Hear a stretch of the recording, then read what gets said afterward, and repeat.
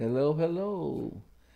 Well, it's been a while since I made a video, so I thought I would do one now because this is gonna be a it's gonna be a special bowl for me because I made a friend at the beginning of this month, and I just wanted to make this bowl for him and show him my appreciation. It was a deputy down in Lamar County, deputy sheriff, and so I thought I'd make him a bowl and also make this video so that he could see me making it. Just started with some pallet wood, milled it down. Uh, I was actually planning on having it a little bit more different colors because I have oak and this palette of cedar that I thought was more red. It was just some 4x4s off of a pallet, and I don't know, it didn't come out that different, but just a segmented bowl, just um, 16-piece rings. I think I had 6 or 7 rings, plus the base. Try and make a fruit bowl. I went and presented my friend this bowl, and I really didn't get the full story in and I didn't even have him say anything. It should have been more of an interview because I have no idea what this man was thinking, getting out of his cruiser 95 degrees, helping me pick up some lumber. But what had happened was, uh, I guess the people at this lumber mill they don't really pack the lumber well, or they don't tighten it down well. However, they banned it because when I came around this corner, the lumber slid forward from the middle of the pack, and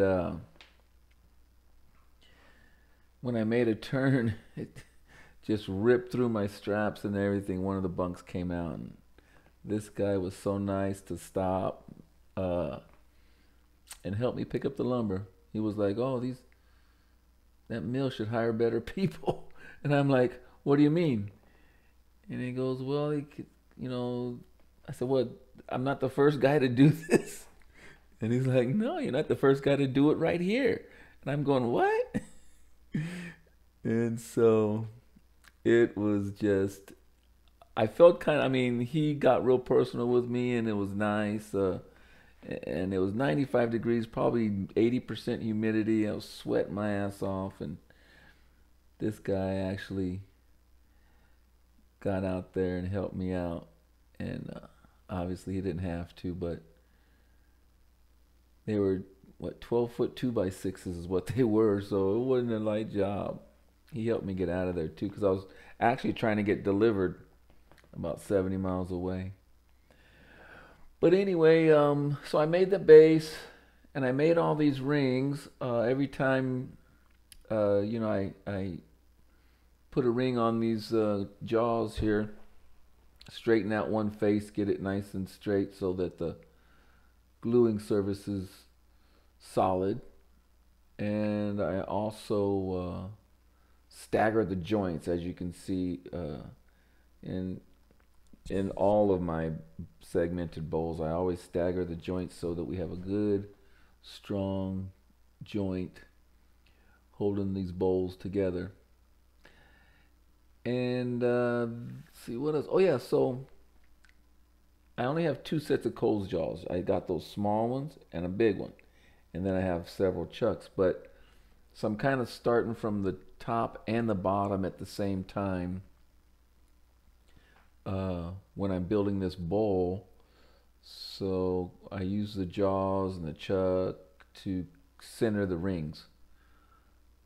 And as I'm turning so that, they don't get all, all funky when it's spinning around. You try and keep everything spinning straight.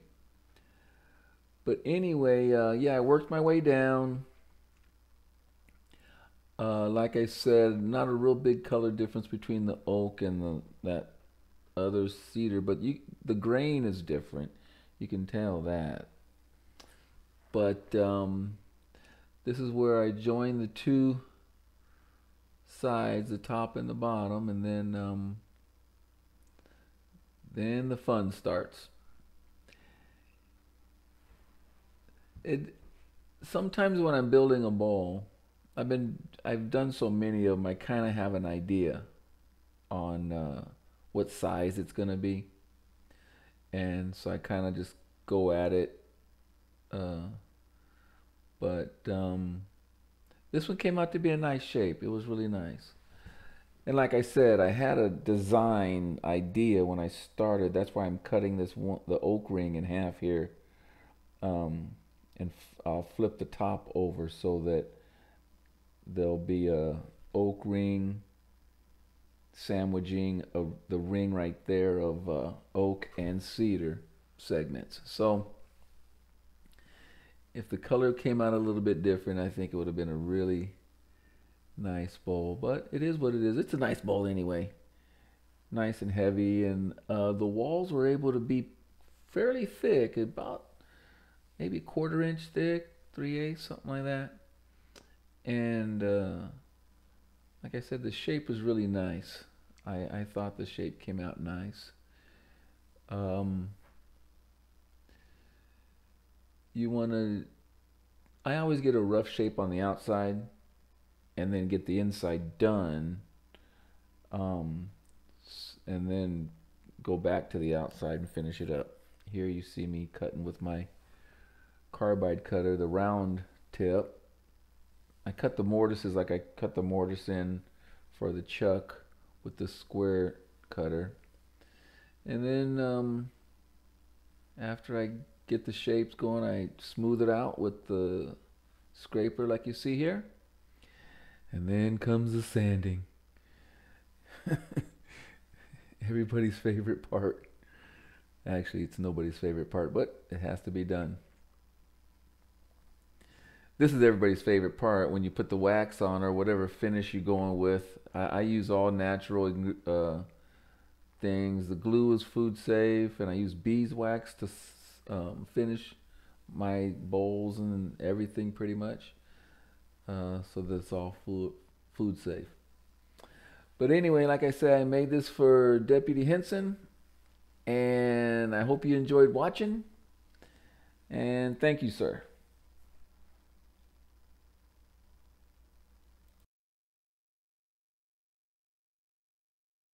Ready? Okay, everybody, I just wanted to tell you the story behind this bowl that I made. About 2 weeks ago, what's the date? The 20th? 20th of October, or August. So a couple of weeks ago, I was coming through Blytheville, picked up a load of lumber, and I was coming out of the mill a couple miles down the road, and the lumber slid forward. When I made my turn, it came off my truck, and I was just in a panic. It was 95 degrees or something outside. Well, Deputy Henson here shows up, and that even sent me into more of a panic because I didn't have my hazards on, I didn't have my triangles out, and I'm thinking, oh no, now I'm going to get a ticket. Well, this gentleman stepped out of his cruiser, looked at me and said, you know what, they should hire better people at that mill. He took off his vest and his belt, and he started helping me stack the lumber back up. So I took a pallet and made this bowl for him, the one that you just saw me make. And Wayman, thank you very much, man. Thank you. You know, with all the bad news going around about the guys in uniform, my brother-in-law Philip, you guys know, is a marshal himself, and my brother-in-law, this man here, is proof that you know, we're just normal people, just doing our jobs. So again, thank you very much. You're one of the good ones, buddy. Appreciate it.